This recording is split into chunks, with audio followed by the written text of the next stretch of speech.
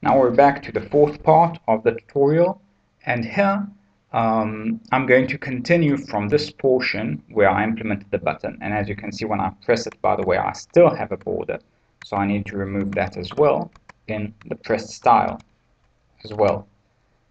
So now when I press it, I don't get that particular animation specifically, but normally I will actually go in and we'll discuss how that functionality is bound in this portion. So here I want to create buttons that look something like this, and I want to give them an icon. So first let's start with this button. This is the Doze button. So let's type in Doze and select the proper icon, red, for this particular case. And now I'd like a separator line like I have right here.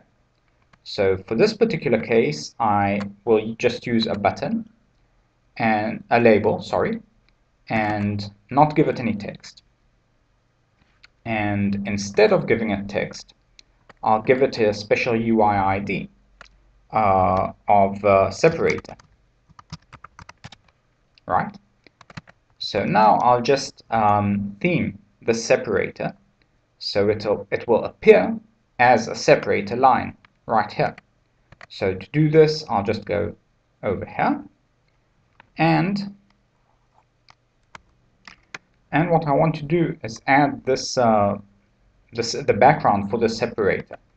The problem is that a background without any content won't actually work, because the content itself determines that. Here I have a line image, just a black line, and you'll notice it just doesn't appear because the label doesn't have any content within it, and the content determines the size of the label. So to do that, I need to add content. So here I'll go back to the label, and if I'll place a space in it, for instance, it will appear. Now we see a space here, but also the black line becomes the entire height of the space, which isn't what I want. So I don't want to do something like this. On the other hand, I can select an icon. I can select that actual single pixel black line, but as you can see, it actually occupies more pixels. The reason for this is that this is tiled by default. So what we can do is, instead of tiling it, it's scaled by default.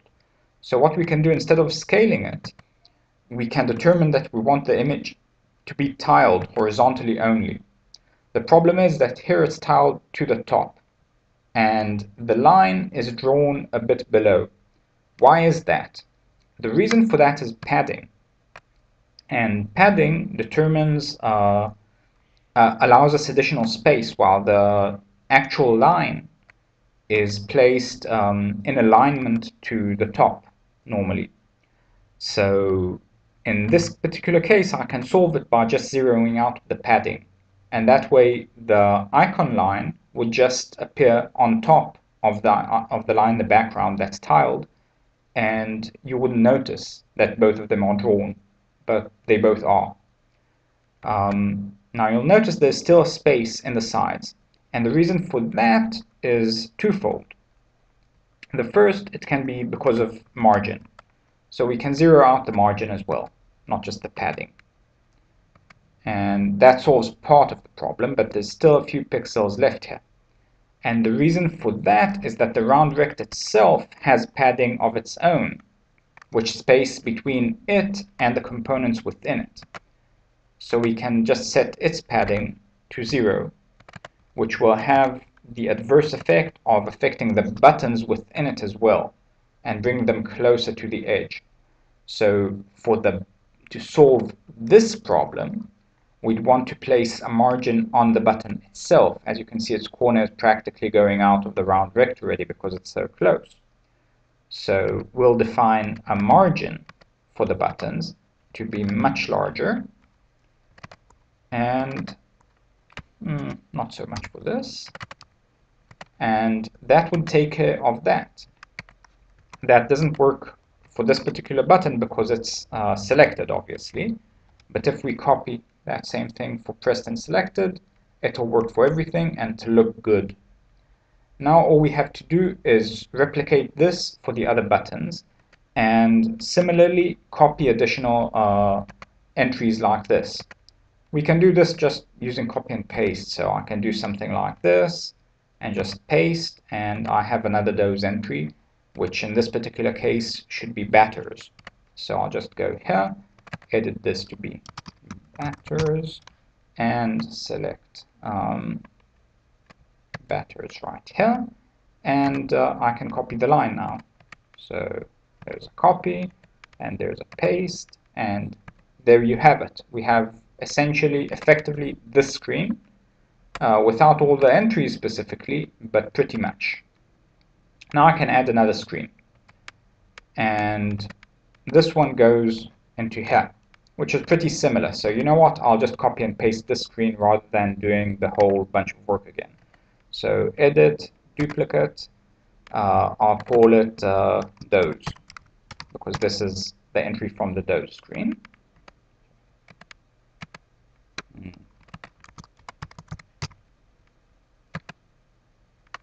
Okay, and here we have the dose screen. Now I'll change the title so we'll notice the difference. This is dose, like this, and here I'll just remove the icon for now, and same here. So this is like bread or something like that, etc.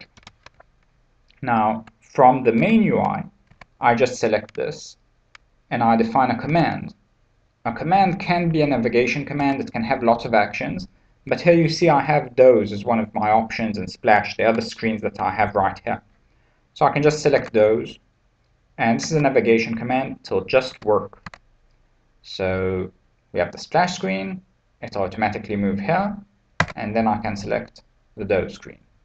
And as you can see, I have a back command added automatically. So I can customize these further, and I'll go over the additional screens and some more information for the next time I show you how to progress with this particular demo, which we're pretty close to finishing actually.